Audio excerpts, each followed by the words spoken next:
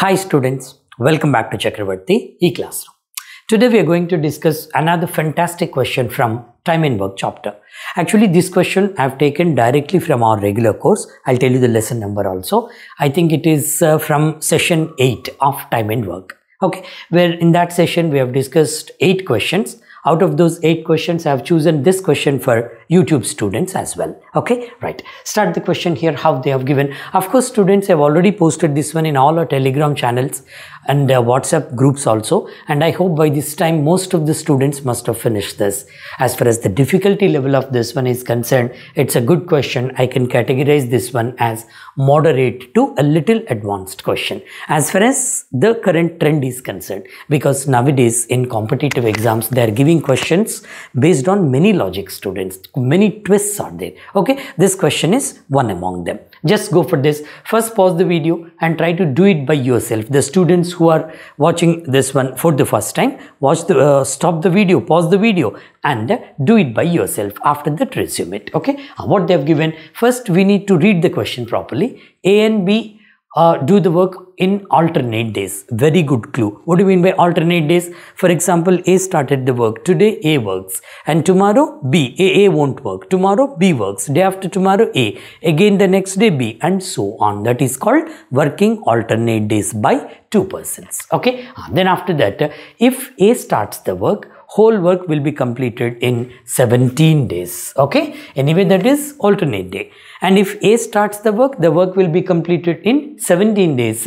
And if B starts the work will be completed in 17 2/3 days. This is the case. Okay. Then, in how many days A and B can do the work with the help of C if C alone can finish the work in 20 days? It's a good question. Okay. I told you students, what's the first technique, first strategy?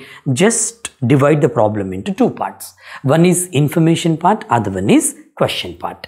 Here, directly go for the question part. Not only here, everywhere I give you this technique. Go for the question part and try to find out whether are you able to solve the question with the given information or not. If you are able to do that one, go ahead. If you feel that I am not able to solve the question with the given information, simply your option would be data inadequate. Okay. Anyway, I can do this one. Directly go to the question part. A and B can do the work with the help of C in how many days is the question.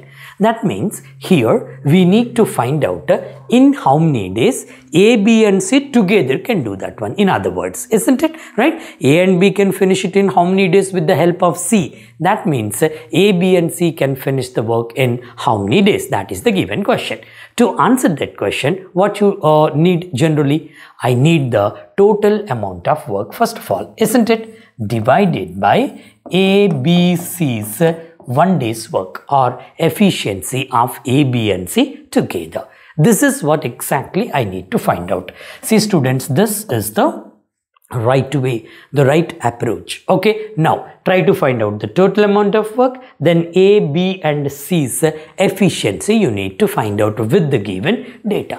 Easily I can find out that one, students, right? Just start this one. Always remember, whenever you come across this type of questions, this is the way I'm going to give you the best shortcut for this one. Okay, right. Start this one. A little like you have to spend some time on this one, isn't it? Because it's a good question. Now, how to go for this one? See, A and B, first case, total 2 cases are there. If A starts the work, it will be completed in 17 days. If B starts that one, it will be in 17 2/3 days when A and B are working alternate days, on alternate days, right? Now, let's take in this way. For example, this is A and B.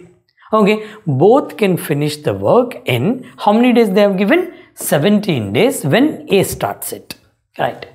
Now, easily you can say total work is completed in 70 days when A starts that one. Easily you can say how many days A worked on that, how many days B worked on that. How? Simple technique I'll give you. 17 days. Okay. First you divide that one with 2 equally. Just bifurcate that one. If you equally divide that one, bifurcate that one to 8, 16.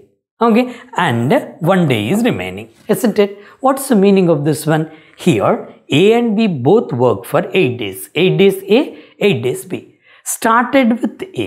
When it was started with A, that means this additional day, again, who will work on this day? A will work on this day. All of you got the idea, right? Simply for bifurcation cause, I told you this one. Total 17 days, right? So A started the work. That means A worked for 8 days. Again, B worked for 8 days. Alternatively, 1 day A, 1 day B. Okay. And finally, 1 day is remaining. This 1 day must be worked by A only. A worked on this 1 day because A started that one. So clearly I can say here A worked for 9 days. B worked for 8 days. So total 17 days. This is case 1. Okay. In the same way, bifurcate the second case also. B started that. B and A. Total how many days? Of course 17 days. Of course 17 days. Now here you tell me students, how many days B worked? How many days A worked? Same technique. That is 17 2 by 3. I'm sorry. 17 2 by 3. Now you tell me how many days B worked and how many days A worked. B started the work. The same thing, divide this 17 2 by 3 by 2. Bifurcate that one. Okay, so this is 2 8s are 16. 8 days. Okay, 1 day is remaining here. 1 2 by 3. 1 day plus 2 by 3. Okay, now you tell me, with this division you tell me how many days A worked and how many days B worked starting with B. Clearly I can say B worked for 8 days. Again, A also worked for 8 days. Next, since B started the work this 1 day, B worked on this 1 day because B started. Next, this 2 by 3rd of day, A worked. This is the way, students, right? Nowhere you get like this type of division. Actually, this question is taken from the previous papers only. Some part of the question. Up to this extent, I have taken from the previous papers and I have added C's case here and incorporated in our regular course. Okay. Now you see, you can check this question in the internet also. Many websites this question is there, but the method they followed was a very different, very lengthy method was there. Okay. Anyway, students, now with this division, I can say how many days B work here? B these 8 days plus 1 day, 9 days B worked. How many days A worked?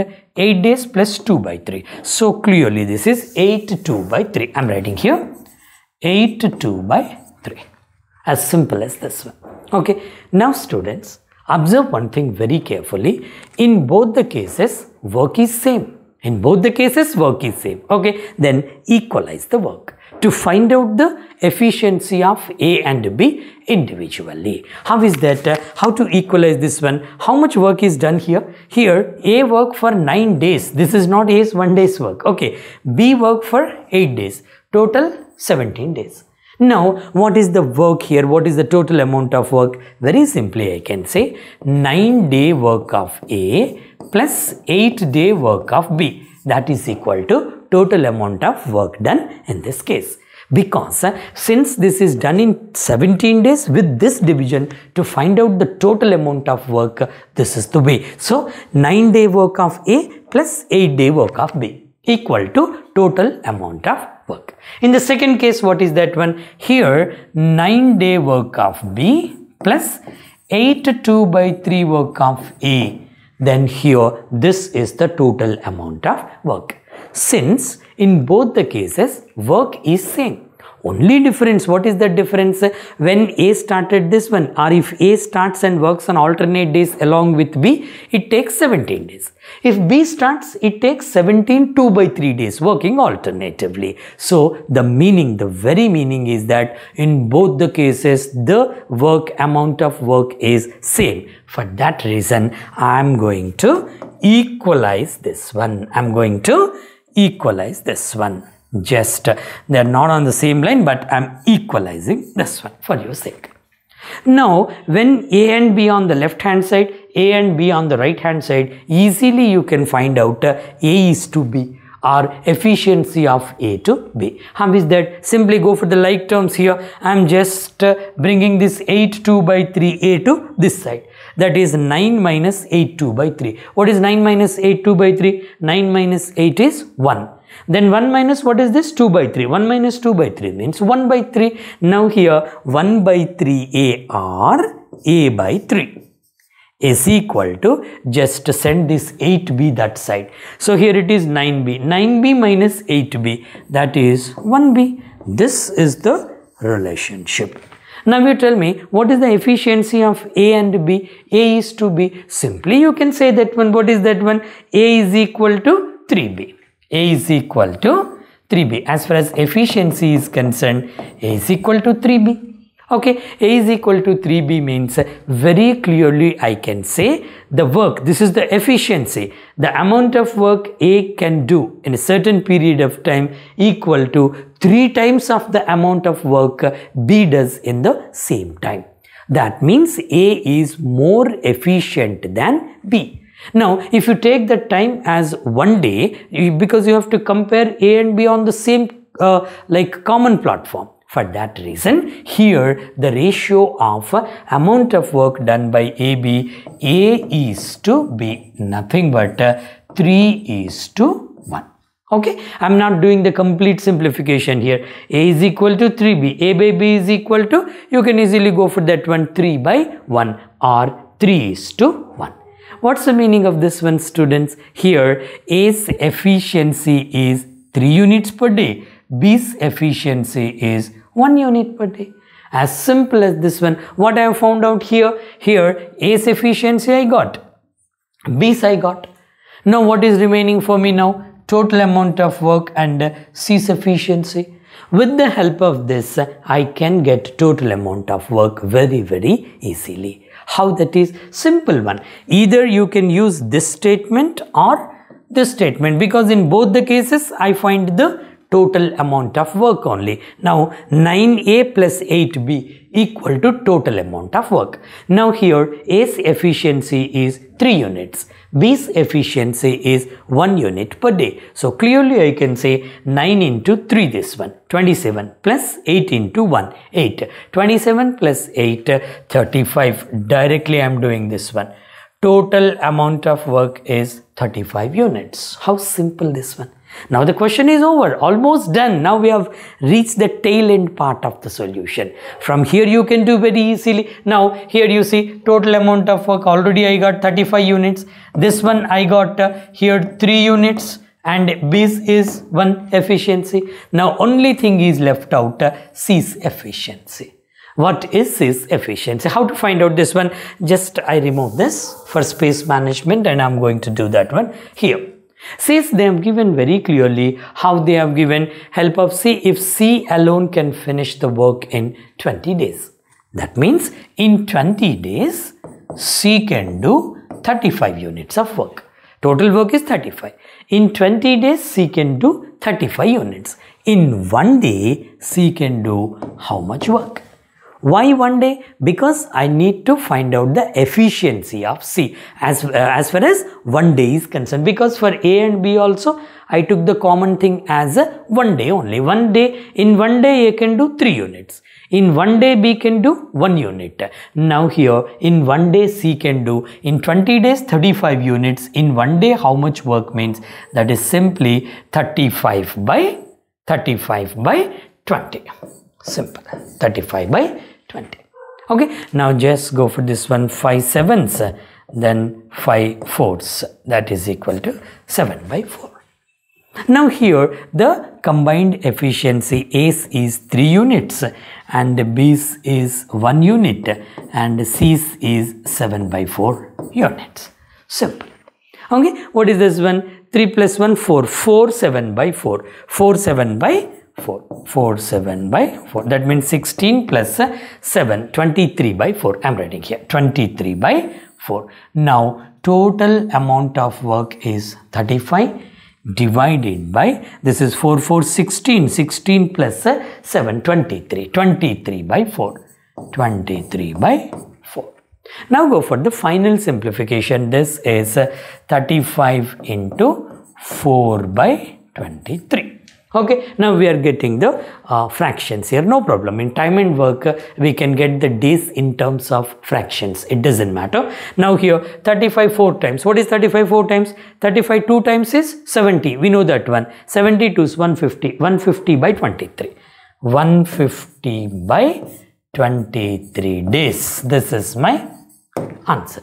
If in the given options, if they give in the fraction, in the mixed fraction, do the mixed fraction, what is it? 23, how many times? 23, 7 means that is more than 150. 23, 6 times, 26, 120, 3, 6, 18, 138. 138 means how much is the remainder?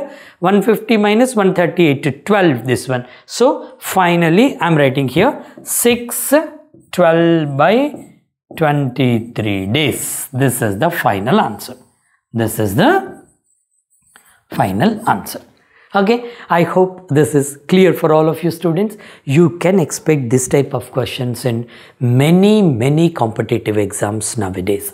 You take any examination where quantitative aptitude is part of that one. In many competitive exams, they are giving questions based on this logic. Now, what you need to do, students, if they give the questions in this model, they may add something to this one also, right? If they give in this model, always start the question in this way. Two cases, if they give, take both the cases separately, and in both the cases total amount of work is same, then equalize that one to get the efficiency. Once you know the basics, you can play with the question, students. For the time being, every time I have been telling you the same thing. First focus on the basics, then you can play with that one, and the questions will become what?